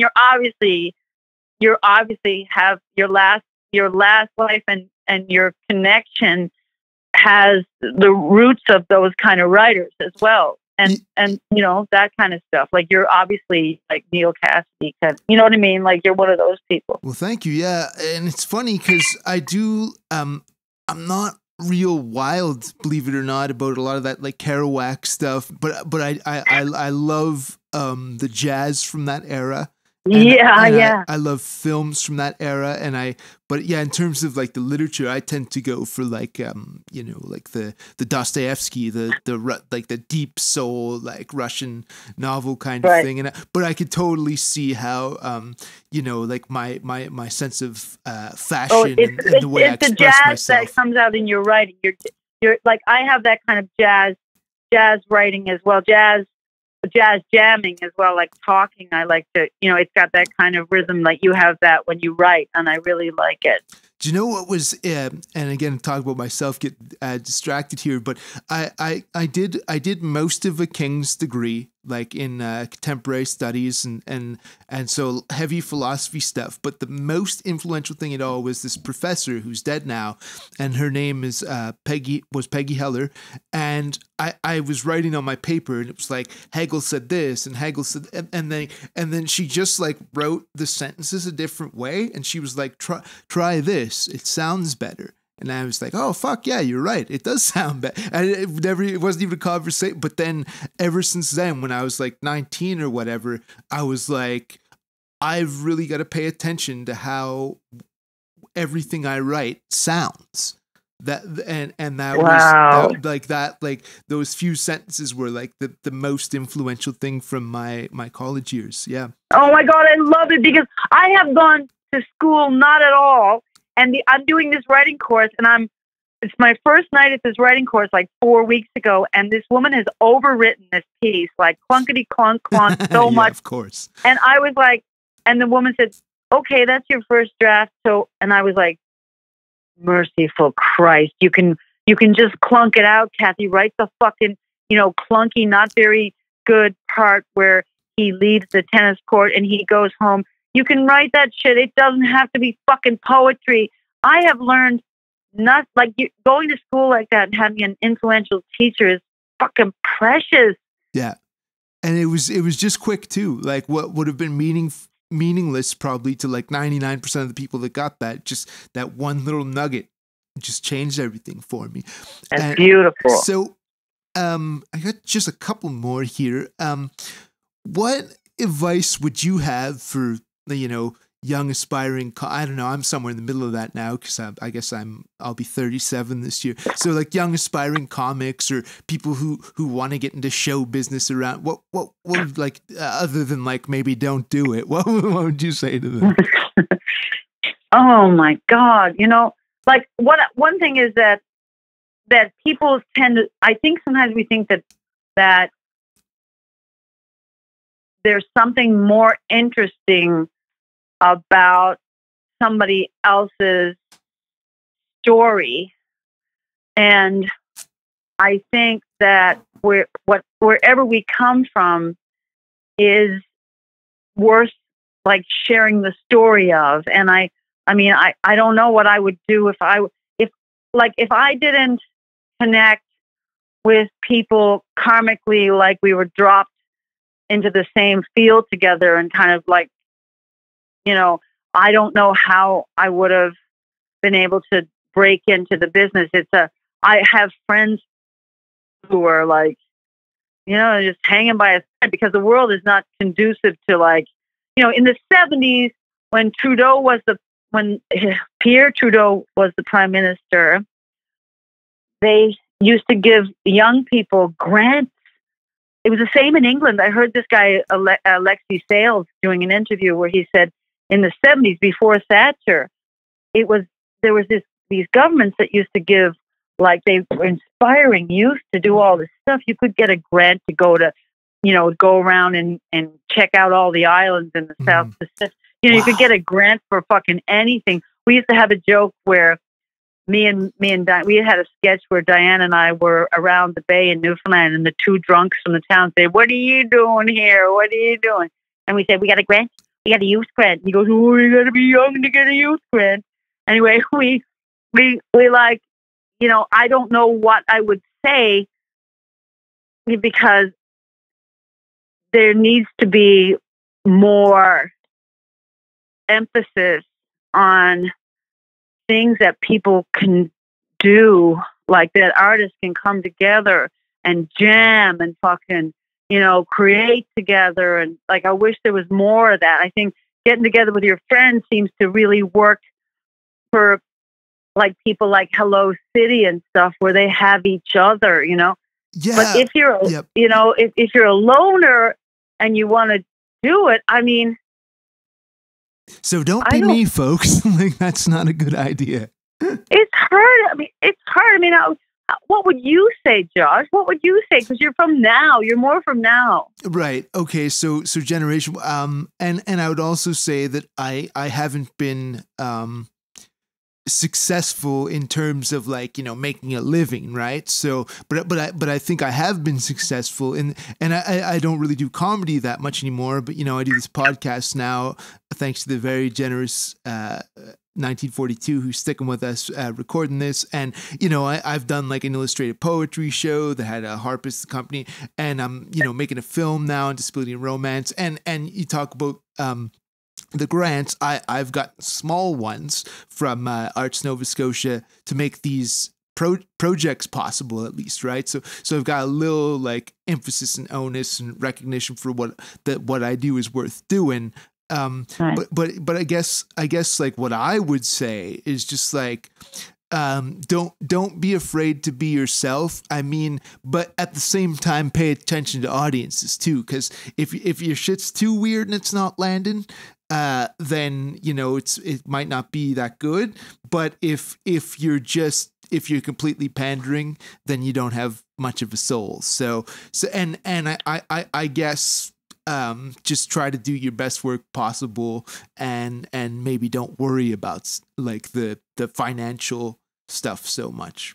That's the only thing I could from my vantage point anyway. Yeah, like I feel like if I didn't get carried, I don't know how I would have done it. And I feel like people have to be, they need those people who are willing to do the money stuff and the grant stuff, or figuring out grants and stuff. Like, I have friends who are artists that are like dancers and stuff. My friend, she applies for, every time I'm talking to her, she's applying for a grant, applying for a grant, applying for a grant, applying for a grant. And like, yeah, it's fucking, my daughter says she's really glad that she's going to get this $2,000 from the government for getting laid off, because it really is sort of more than she gets when she works. Wow. Yeah. Is reachability being that skimpy? Oh no, not reachability. Not my Mara, other daughter, yeah. Mara, yeah. It's just that she works a 40-hour week at a retail job, and then she's gonna, and she's an artist, but she's gonna probably get a little bit from the government for this thing. Gosh, I don't know what it would be like to be a young person right now. Like, except for this, they feel like they're a little bit more immune to the virus, right? Yeah. Yeah, no, like, and that's like I mean, and I'm obviously like a little bit compromised with CP, but I don't have breathing problems and things like that. So I feel, at 36 and a half, if I caught, knock on wood, I would probably survive this, but you can't know for sure. Yeah. But if you do, would you please let me know, because I have a bunch of like input from my friend about how to. But in the meantime, make sure you get a lot of vitamin C right now, please. C is the key, eh? CDA. I'll just send you a message and see if you can. Like, zinc is really important. Okay, and zinc. are you you got your and you get to turn off your. You have a cell phone? No, but I'm on my like 12-year-old computer quite a lot. That's my main thing. Yeah. And I do C and D and magnesium daily. Those are that's really good, really good. Yeah. So because the magnesium, I know there's something that happens with the calcium from electromagnetic fields, non-native electromagnetic fields, and we do need that magnesium for sure. So listen, I also got an amazing sleep formula from this woman. Oh yeah. And I thought, I'll just try a sleep formula. I fucking took one the night before last, and I was sort of getting a sore throat and thought, I'm going to get COVID. And I started doing all my stuff. Yeah. I did her sleep formula, and I woke up the next day and I was like, whoops, I just slept the whole night. It happened again another night. It was just like super wonderful formula she's put together. And it's not the typical valerian or anything. It's like passion flower and I don't know what the fuck you put in there. Things you can't pronounce and things you can't pronounce. Yeah. Anyways, but I have it. If you ever go like, gotta get some sleep. Yeah. You probably have lots of sources. I might be inclined. I mean, I'm on pretty strong pills right now, so I'm a little bit like concerned about what might counteract or whatever. But I get that. If things get bad, I definitely might think so. And I think this is a good one for like all of us. And right now, what would be some advice you would have for like people who are suffering, and what helps you personally feel better in times of trouble? Well, there was one favorite book that wasn't a Buddhist book that I found about 5 years ago called The Tools by Phil Stutz and Barry Michaels. And there was these 5 tools. And one really important exercise that I did was an exercise where you wrote down all of the horrible things about you that was just unbearable and embarrassing, and then you drew a picture of that aspect of you, the way that you feel when you're feeling like that, and then when you're about to step on stage or into a situation where you're very uncomfortable, you kind of look over to the right and you see that embarrassing, stupid, petty, spaced out, weird, aggressive part of you that is really stupid and everything. And you look at her and you say, come on. And you say, here we go. And you say, you're coming with me. And you bring the parts of you that you're embarrassed about, you bring them with you into the room so that you're not, because what happens is when you accept yourself, no one can reject you. You are the authority in the situation. You're not giving anybody like, I hope you like me. It's like, I already like me. Let's just see how this goes here for you guys. But I've already accepted myself. I'm not trying to put the part of me that I'm embarrassed about behind my back and put some kind of fake front on. It's really important to achieve acceptance. And it's very important not to blame in any way. Blame toxifies the situation. 1 quarter ounce of blame poisons the fucking soup, and it's not going to work. There's no blame to be fucking put anywhere. I mean, there's things that happen and people have fucked up, but actually the minute you apply blame, then you just step off I'm going to do, you just say, like people say things like, oh, I don't know, there's no work in this town anyway because the CBC is a fucking, it's like, just stop for a fucking second and give thanks. Like that book has brilliant things like saying 5 things you're grateful for. Just brings your mind up out of that lower depth and it changes your brain. Like your brain, if you say, I am grateful that I sleep in a warm bed. I'm grateful that I have hot water. I'm grateful that I have thick hair. I'm grateful that I can see. I'm grateful that I can hear. I'm so grateful that I know my name today. Like everything that you fucking say, your brain hears you when you say it out loud. There's things you can do to shift what's happening in your brain. You can let go and go, all right, I'm not going to go down the rabbit hole about this.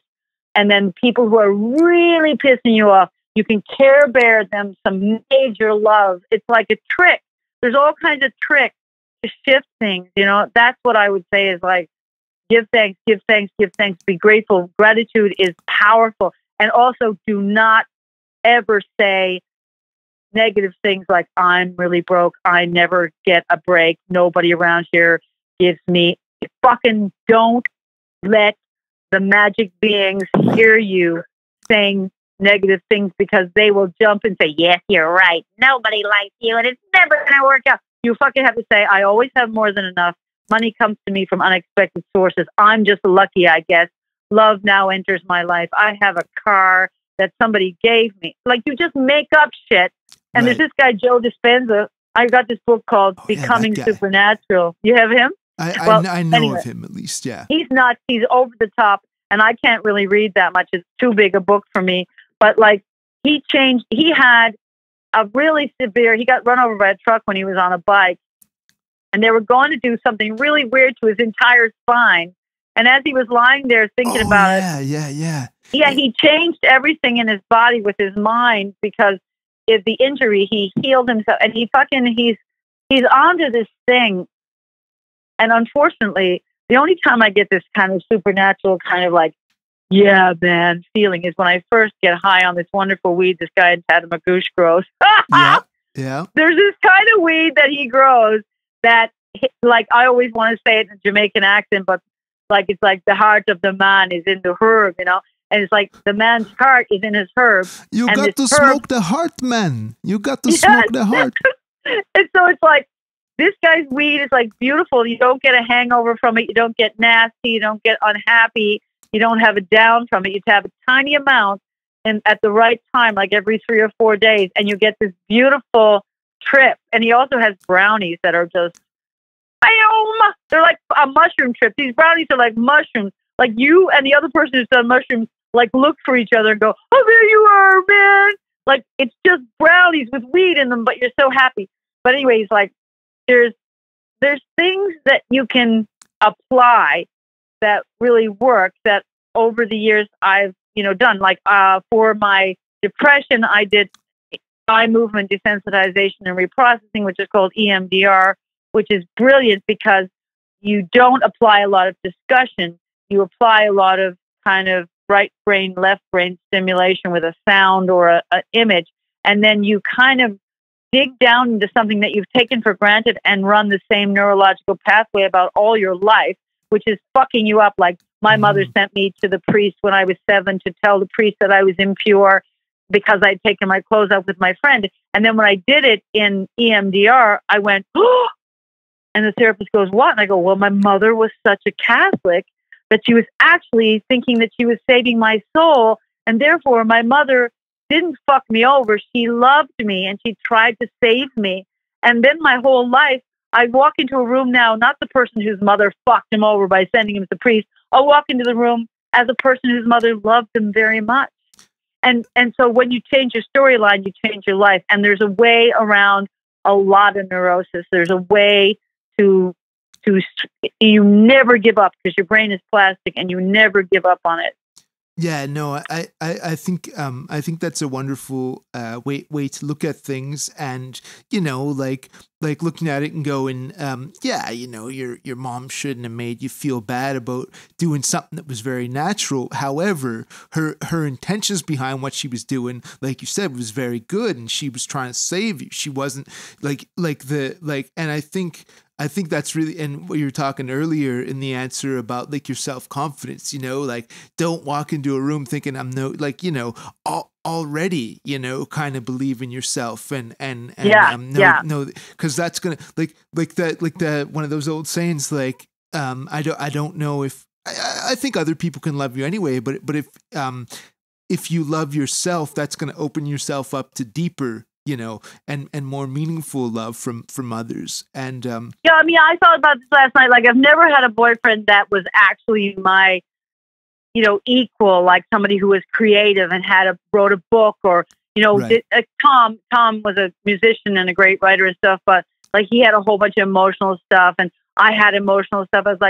I thought to myself, wow, imagine if I could imagine myself into actually finally having a relationship with someone that I actually look up to and appreciate like that. Like, I've never done it, but like you said, appreciating yourself and accepting yourself makes people magnetized towards you.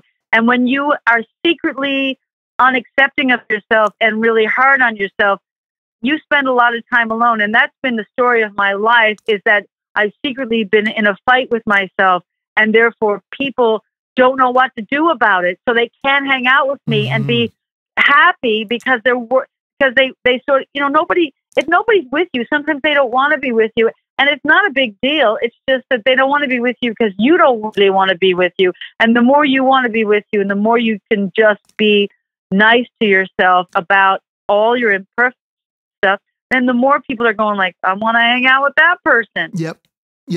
Totally. And I also think too, like the spin that you put on, like the perspective you put on things is so tremendously helpful. Cause like when you were talking earlier about, you know, that stuff, oh, if you have that attitude, oh, I'll never get a break, this and that.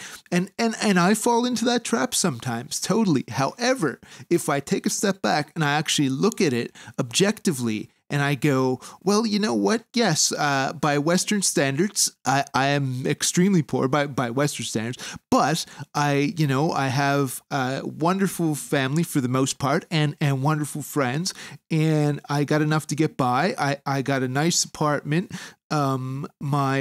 My health problems that I do have they're chronic, but they're not critical. You know, I'm not dying. I'm young. You know, like they're like so. Yep. So really, like when you really boil it down to it, I really don't have anything to worry about. You know, like so that's what I think that people can. That's really beautiful. It's really like, you know, and you know, I think you're right. Like you're counting your blessings, and you're fucking switching your brain over to like appreciation instead of fear. Yep. Like fear, this is not enough. I'm not doing good enough. Like, who said that? What? You know? And then you got to question like, hey, wait a minute. Who was that? Why are you saying that? Like, who is this? Yeah. Because they say that when you believe that stuff is just happening to you and you don't take responsibility for anything, like. I've had friends that, you know, 30 people can tell you you're an asshole, and you're like, I can't believe those 30 people are so stupid. It's like, wait a minute, when 30 people say it, bud, it could be true. Why are you not taking responsibility, like, for your part in things? You have to own it. You have to be accountable. One of the things that saved my relationship with my kids is that I've gone, guys, I'm fucking up, but I'm going to work on it, and I'll pay for your therapist. Yeah, no, and I think like that's really like, because even like I'm not gonna get into it too deep, but just talking about how I was estranged from my father and stuff. If he comes to me at any point in my life and says, you know what, some shit went down, but you know I'm working on it, it wouldn't be a problem. You know what I mean? Like I say, yes, you have a chance, and you know we can try to be cool and whatever, but yeah, like you've got to own your mistakes. I think everybody should. And you know, and it's very painful that some people never go there. But like I used to always like dwell on the part about my friend where they couldn't let go of this stuff, but actually then I have to go, okay, maybe that person is not perfect and couldn't own their stuff. At the same time, you know, like you have to be compassionate for people, even not just the good people or the suffering people, but the people who have stubborn attitudes, who can't really take responsibility for their shit, having compassion. Like they say, everyone, you have to be grateful to everyone, like everyone, even, and like imagine all those Tibetan people that got thrown into jail for 25 years when, Yep.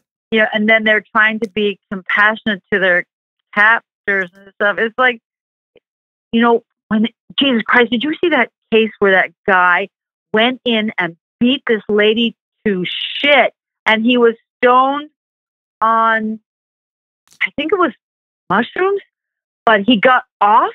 And I'm thinking, look at all those people that are in jail who were absolutely polluted, drunk when they murdered somebody, and they had a miserable life, and they turned out to be an addict because they were so tortured in their early life, and they don't get that minute where someone says, all right, listen, you were drunk and you've never been loved.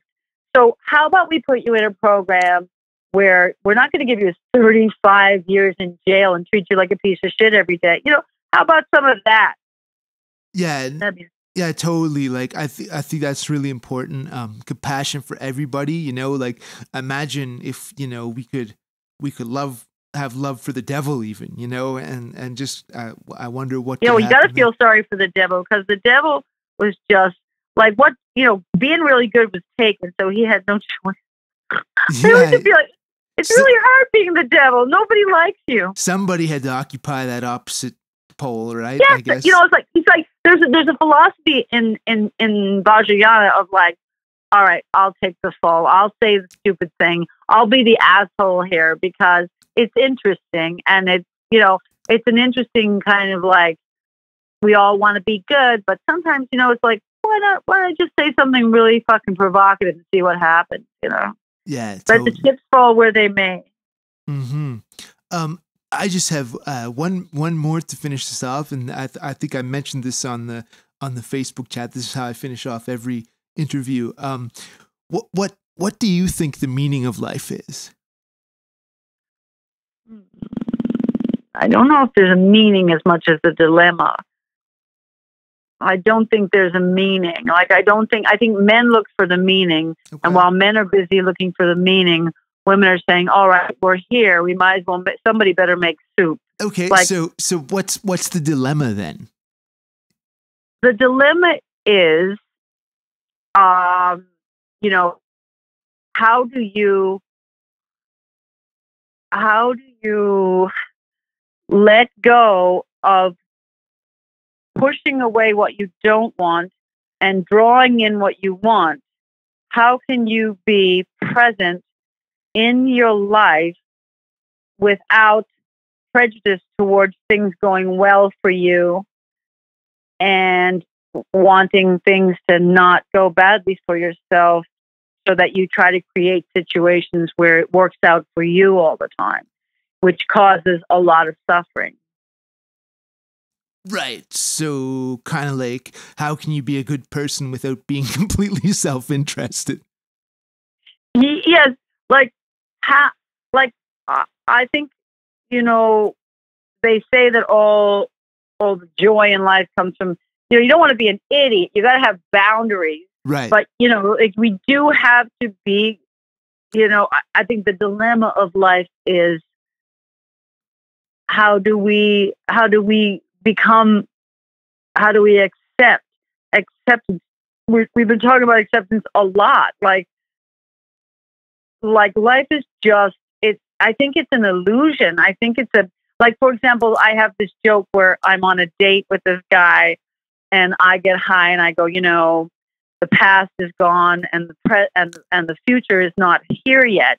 And we only have the present moment. And actually the present moment can be broken down into such small increments that when the arising and the existing and the falling away of the microscopic, measurement of a millisecond, there's actually no present moment either, because there's no graspable present, because it's constantly turning into the past, and it's not really the present future yet. So there's really no present, because actually, time is kind of a bullshit concept. And then I have the guy says, I don't know enough about it, but like, I really feel like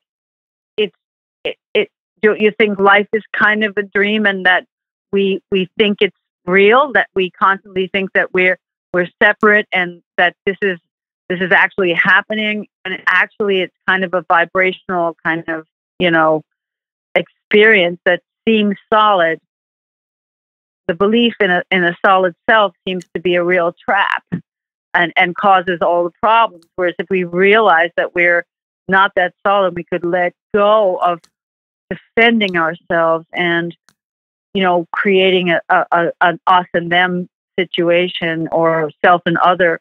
If we could really become like, have ultimate equanimity, where there was, just this quality of space. They say that the mind has two qualities. One is busy, like the mind thinks like things. Hey, I wonder if there's any turkey in the fridge. Who framed that picture? Oh my God, I'm cold. Your brain is thinking. And then there's another quality of your brain that's the absolute truth about your mind, is that it's just like the sky. That's really beautiful, and I think I'm just gonna thanks a bunch for doing this. It's been a really certainly good show. Is fun. Thank you so much. I'm just gonna do the outro real quick. Okay, go ahead. Sure. Folks, she's been Cathy Jones. I've been Josh Dunn. This has been our milestone episode. Gimpin' Ain't Easy 'Cause It Ain't, episode number 25. And remember, like I tells you every time, especially when you're feeling low, look yourself in the mirror, give yourself that Ric Flair woo, and tell yourself, I am the greatest of all time. Good night, everybody.